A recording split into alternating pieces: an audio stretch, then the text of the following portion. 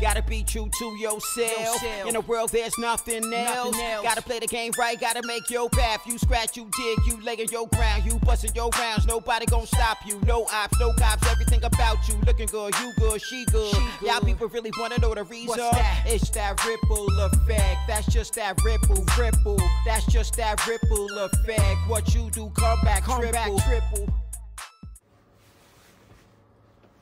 Hey, what's going on? It's your girl Kate out back in Ripple Effect. You already know what it is, and you already know the vibe. Shout out to all the supporters.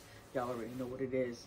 Appreciate y'all so much. New subscribers, we're getting new subscribers every day now. I see it, y'all loving the content, but I also told y'all I was gonna be putting out new content. Fast and Furious is coming out. Like, I'm serious. Like, it's on. I got a lot of stuff out the way. It's all about you now. It's all about the playoffs. Let's go. We also got to talk about some of the NFL stuff that's going on and some of the things that seem to be happening or still on kind of like in a holding pattern. But I see you checking out my Garfield, you know, where my 80s babies at. Remember this 90s cartoon, right? Yeah, it's feeling a little nostalgic. But anyway, we got to get into it. We got to see what's going on. The Pelicans game last night, right? I know a lot of people were talking about Zion, and if he was playing, they would be this, they would be that. You know, when he was playing, they were like the second seed in the West. I know. That's all I can say is I know. And I'm going to give you a little background in case y'all don't know. Because I know right now we live in a society where we just want to just so rush to judgment without kind of getting a full picture. So I'm going to give you a little bit more context. And yeah, I know some of y'all don't need too much context outside of, yeah, he needs to get into shape. We know that. And if you've been listening to me for a while and you've been that faithful listener, you know I told you that when he was at Duke, when his shoe blew up, right? We had that conversation. 82 games in an NBA season.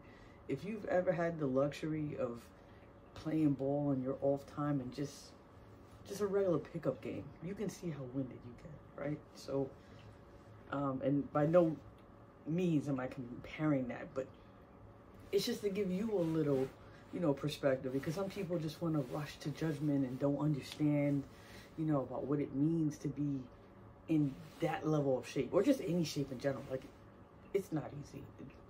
I know these guys make it look so easy, but it's not. It's not. You run up and down the court for, you know, a couple minutes and let's see how you feel. Let's hear you talk after that game, you know, see if you have something, you know, intelligent to say. But yeah, with Zion, just to give you a little context, I have to, you know, educate my listeners. And just in case if you don't know, if you know, you know, cool. You know, just vibe with me for a minute. You see Zion, when he was at Duke, doing his thing, had Obama and everybody, you know, watching his games.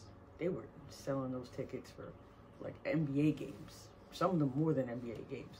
Just because that's who they wanted to see. Zion was the second coming to LeBron James, right? Hence the all-white, right? When he was drafted #1 overall to the New Orleans Pelicans, right? So he didn't necessarily want to go through the draft that early.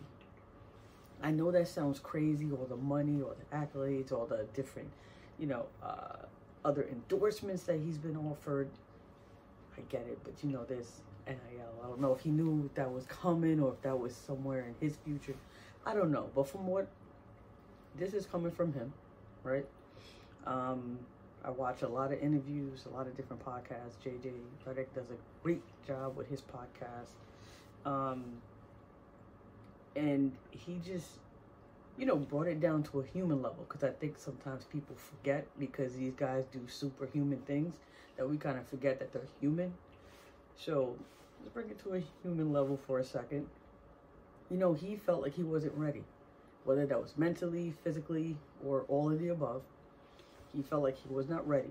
But with the pressure of living, you know, in poverty or certain circumstances where you know you can help your family out just by declaring for the NBA draft, you do it. I'm sure if he had a chance, maybe he'd do it again, but, you know, just because of his family situation, I don't know.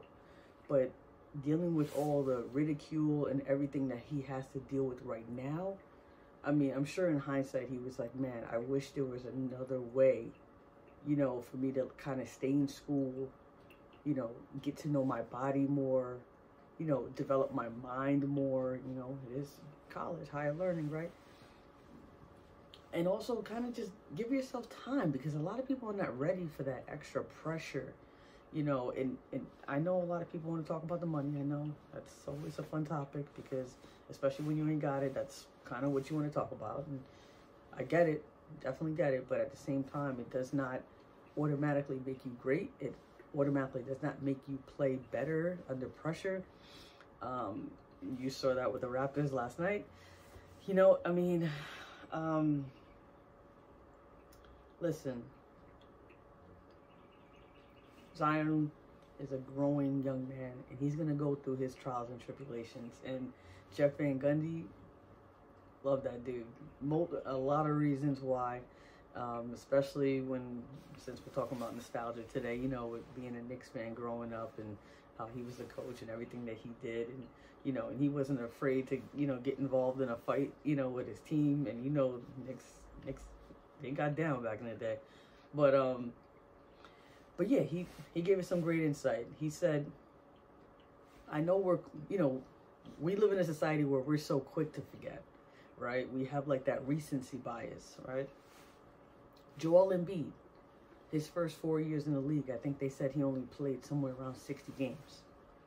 First 4 years, right? It's an 82-game season. So that's a lot of games missed due to injuries. You know, he was also struggling with conditioning and trying to figure out what works best for him, because that's another thing in our society, because, you know, we forget that genetics plays a huge part into our different types, you know, our body types. And it's not always easy. It's not just eating right and staying in the gym. Sometimes it's a very specific, you know, diet plan that you need to be on. Otherwise, you're going to be led astray. And if you're a professional athlete, that goes triple, if not quadruple for you. You know, so, but when Joel Embiid figured it out, now we're talking about him being an MVP like every year, right? I mean, that's huge. And you can talk about Luka Doncic and Jokic. There's a lot of guys who had to find that, you know, even if you want to talk about Chris Paul and how he became a vegan, you know, everybody's had to do something to switch things up. When you're a professional athlete, it doesn't mean you make a lot of money, you can do and say and, you know, and eat whatever you want. Like, it does not mean that. If anything, what guys tend to learn as they get older, it means that it's harder, right? Because you have to be the leader. You have to do the things that most people aren't willing to do, like get up in the morning and work out, eat the right foods, knowing when you can eat anything in the world that you want to eat, saying the right things all the time, because you know you have a microphone in front of your face, even when you don't want to, or a camera being taken, maybe at a wrong angle, and you are on a diet, but they got that wrong angle. You know, it's all about those angles sometimes.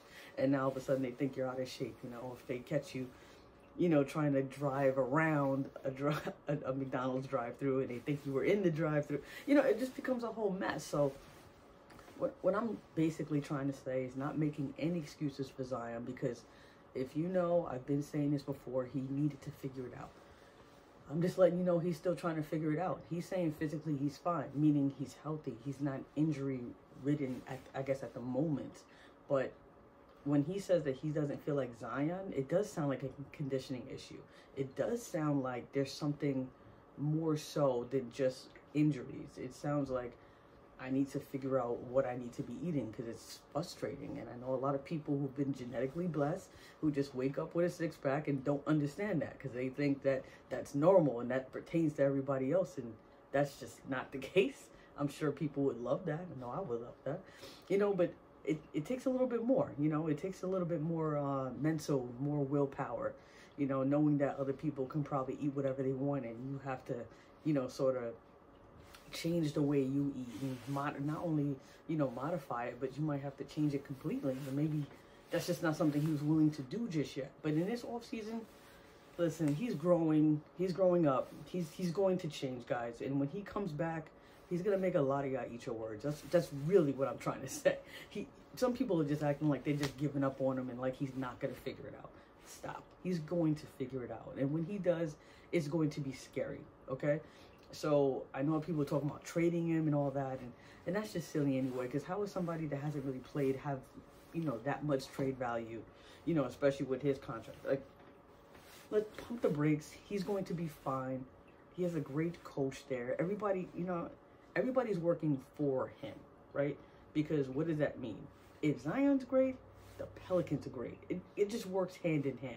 And before you know it, we're actually going to be having a conversation about Zion actually being an MVP candidate. Mark my words. Next year, obviously he has to be healthy and make some healthier choices, and I'm sure he will. And when he does, we'll be talking about him in a whole different light. So let's pump the brakes. And also, let's stop acting like OKC hasn't been doing their thing all season. Like, let's also stop acting like that. This team has not gotten the credit they deserve.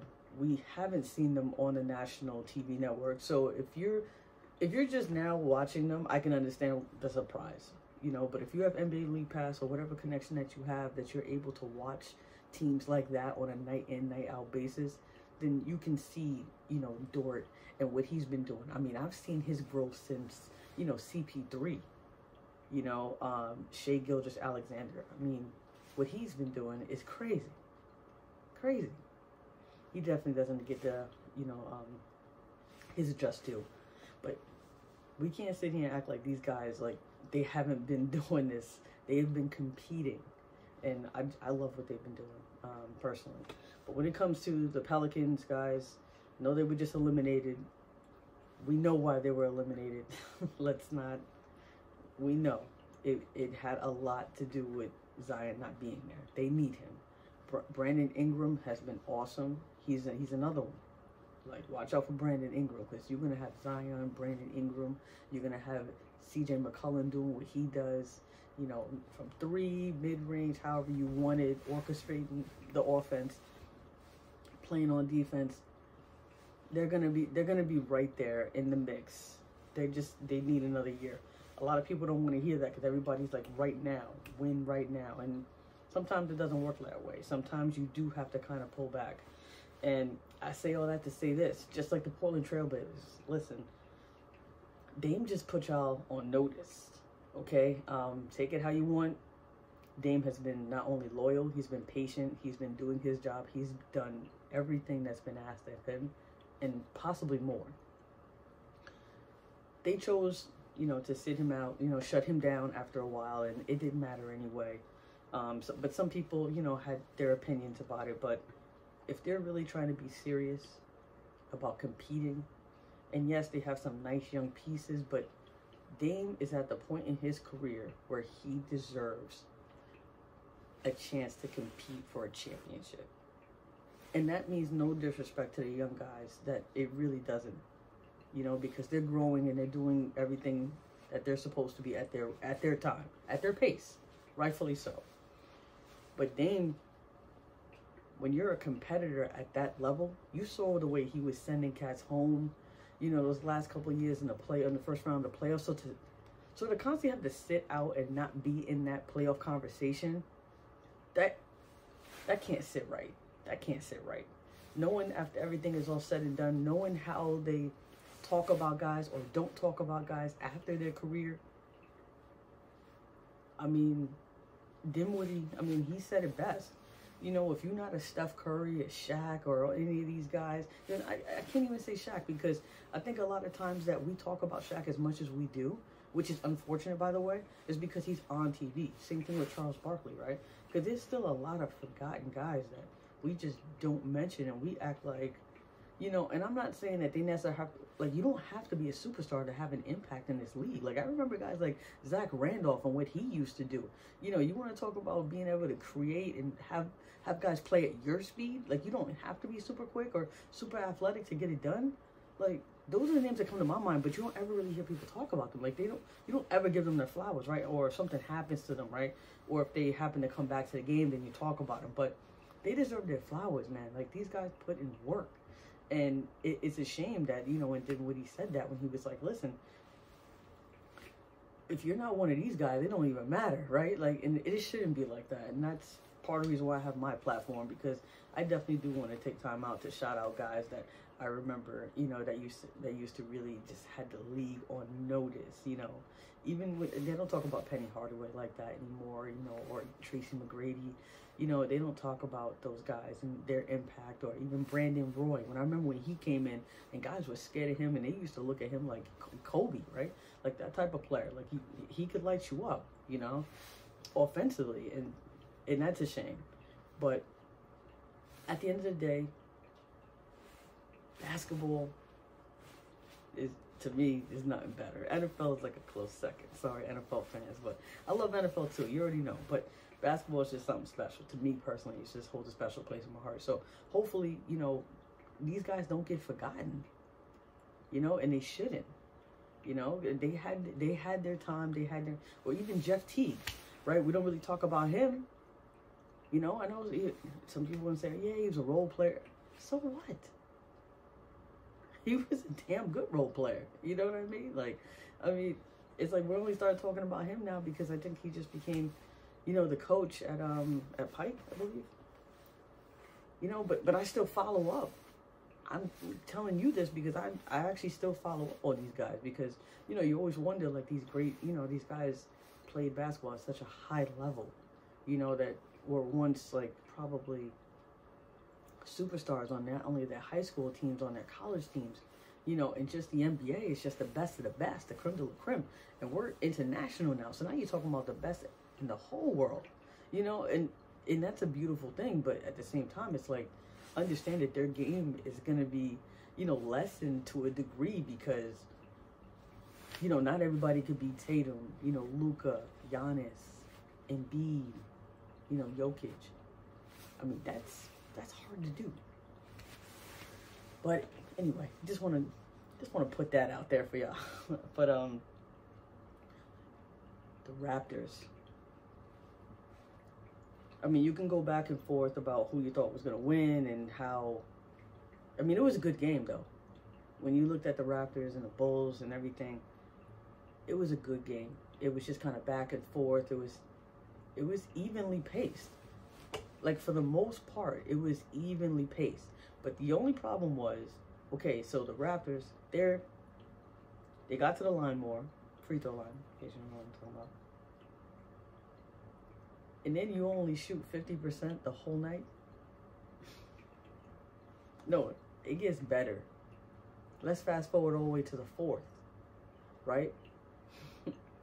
It was debatable when Pascal Siakam, right, when he went for that, you know, he knew the guy was already in the air, right? So he made sure he jumped up like he was going to shoot that three and got the contact. I'm sorry, ref. That was a terrible call. Terrible call. Like, ridiculous. Shouldn't have been called. Nothing they can do about it. Okay, cool. But remember Rasheed Wallace? You know what I'm saying? Ball don't lie, bro. Like, when Pascal Siakam got to that line, they gave him the three. Right? You're going to shoot three. My man only makes one. I'm sorry. I mean, you could blame that on DR, which is DeMar DeRozan's daughter. But listen, you're a professional. You got the benefit of the bad call. That was a call that shouldn't even have been given to you. But you got it. You got it. Pascal Siakam, he's around, what, 70% at the free throw line? Terrible. I mean, you had a chance to tie the game. I mean, this was what, less than 20 seconds? Less than 20 seconds left in the game. You had a chance to put your team in a good position to win that game. And free throws is what cost you. Now, I'm not going to be like Alan Hahn, right? And oversimplify it by saying that free throws, like, you should be able to make every single free throw and you should never miss. Because if you believe that, like, truly, truly in your heart believe that you should never, never, ever miss, then you clearly have never shot free throws in your life, surrounded by a crowd of people after running up and down that court for about an hour. Like, you clearly, and that's not giving anybody a pass, because that's why I somewhat, you know, worship guys like Kobe Bryant. Like, when they were able to ice those free throws late in the game, knowing the pressure, but that speaks to the preparation of the player, right? Because that's just what it is. You got to have the ultimate concentration, focus in that moment. Screams or nothing else should matter. That should be the point where you should be able to block everything out. But it also goes back to, if everybody can do it, then why do we call it great, right? Everybody's not going to be able to do that. Every professional athlete is not going to be able to do that. Why? I'm sure it's expected of them because they're playing at such a high level. But that's just not going to happen. Greatness is greatness for a reason. It's easy to be great when there's no pressure, right? It's easy to be great when it's the first quarter, everybody's making their free throws, no problem. While all of a sudden we're in the fourth, and some guys seem to make free throws in the fourth and can't make them in the first. But guys who make them in the first can't make them in the fourth when it matters most. And that's pretty much what it is. And that's no knock to Pascal, you know, but it just gives a greater appreciation for guys that don't seem to miss in those moments, when they know their team is looking at them like, you all we got. There's nothing we can do right now. It's just you at the line, in the basket, and the ball. What are you going to do? You know, like, it's just one of those moments that can define, that definitely define who you are as a player. Because you can take that as motivation, because they did ultimately get knocked out, right? So you can take that as motivation and say to yourself, you know what? Next season, that's not happening. I'm going to be ready next season. And then you can become a whole different type of player. Now, credit to Pascal Siakam, though, because my man just picked up a ball when he was like 18 years old and made it all the way to the league. And did all this and wasn't even from the United States. Now, that's impressive. Pascal Siakam, so by no means take this as any, like, you know, disrespect. It's just you got to make that separation, though, because sometimes I feel like the lines are blurred, and we need to get back to understanding and appreciating greatness for what it is, because it's not easy to do that. I believe Vince Carter earlier called it basketball anxiety. Whatever you want to call it, it's a real thing. It's true. It wasn't just because of the screaming. It was more so because of the moment. It was because our team needs these free throws. If not, we're possibly getting sent home. It was that. It was inside his own head about it, instead of just going to the line and knocking them down like he probably would any other night. And it wasn't just him. It was the Raptors as a whole. You are not going to win going to the free throw line 36 times and only making half of them. 18 free throws ain't gonna get it done, guys. It's not going to get it done. And you had the benefit of the calls. So you have more of the calls, got to the line more. You know what I mean? So at the end of the day, shout out, to the Bulls. Shout out to DeMar DeRozan and his daughter. You know, Zach LaVine. Zach LaVine was a beast. I believe he was like 30, but about 30. Like,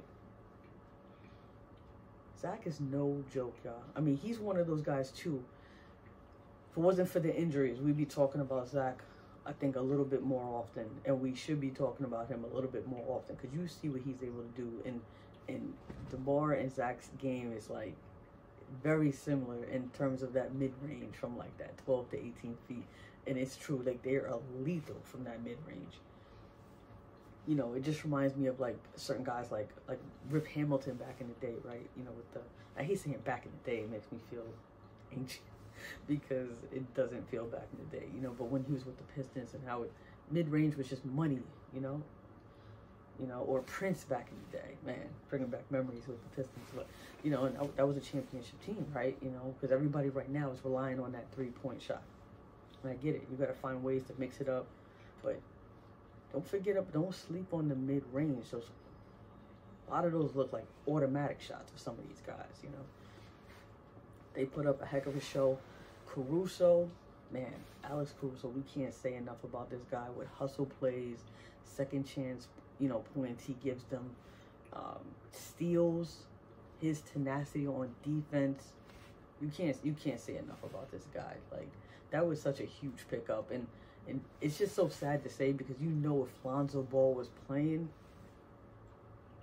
the Bulls would be, in a different stratosphere for sure. They would not be in no playing game, playing for their season, Listen, the Bulls are going to be all right. The Bulls are going to be all right. They're not going to get as far as, as we feel like they should. I'm sorry, Zach LaVine had 39 points. Why am I? Those 9 points matter. Sorry, Zach. But the Bulls are going to be all right, though. I really hope all the best for Lonzo Ball, because that injuries, it's just such a killer, because it's always that what could have been. And you hate that, when you look at Derrick Rose's career and you think about that, and, and I know he's still playing, but the dude was an MVP, it's so like, but that's sports for you sometimes, you just never know, and it's gonna make a really, really good 30 for 30. That's probably like the, if you want to put a positive spin on it. But those games were they were really good. We can't wait for these series. I know that that Grizzlies and Lakers series, I know that's gonna be a good one, guys, because at the end of the day, we know what we want to happen, or on paper, I don't want to say want, but on paper, we kind of have an idea. But I think a lot of these guys got it right. What's going to be the best series out there? The Knicks and Cavs are going to be, I think, number one. For sure, going to be number one. Why? It's just because of the intrigue. That's why when we say the NBA offseason is probably one of the best off seasons, because of the drama, because you don't know who's going to get picked up, what major star is going to make a move, who's going to be talking back and forth. Like currently, right now, Dinwiddie and Kuz are going back and forth, and it's like only one of them in the playoffs, but it's all right. Kuz is still my guy, so, I hope the Wizards do something, though, just to, not to get off topic, but I hope the Wizards do something, because I like Kuz a lot. I liked him when he was with the Lakers. He helped them win a championship for a reason. I know a lot of people don't want to agree, but, basketball is a lot more than just putting up points and putting up numbers. I'm telling you, those intangibles that, that little impact on the game that necessarily don't show up in the box score, I'm telling you, those things matter. Those things matter. But y'all don't want to believe me, but sometimes it comes to that. And you also got to give, speaking of that, I didn't even give Patrick Beverley his props on the Bulls, because, a lot of people, he does say some outrageous things sometimes, but you also got to remember he's trying to be in media. So with that, sometimes comes with that. I try not to do that, but, sometimes like, got to pay the bills, or, nah, I'm messing. But seriously, Patrick Beverley, his tenacity on defense, what he was able to do on Pascal Siakam with his defense, you see, he can create problems. Like, he is in the NBA for a reason. Don't think he's not. Don't sleep on him. Don't think he's not capable of doing a lot of things. I know it's easy to kind of just gloss him over and say he's this, he's that, but watch him. Watch how he's utilized. It's for a reason. Just throwing it out there. But yeah, so understand that these games, it's definitely not going to be what you think they are, because if you're not really paying attention to the off season, you're not really going to really get a good grasp on why the Cavs and Knicks series is going to be crazy. With Donovan Mitchell, Donovan Mitchell literally, before vacation, he thought he was going to be a Knick, 100%. Thought he was going to be a Knick on vacation. I believe he comes back to, from vacation, and he's like, oh, this deal, fell through, the Utah Jazz were asking for like his firstborn or something, just ridiculous stuff, It didn't happen. Knicks end up with a solid team, end up paying Brunson.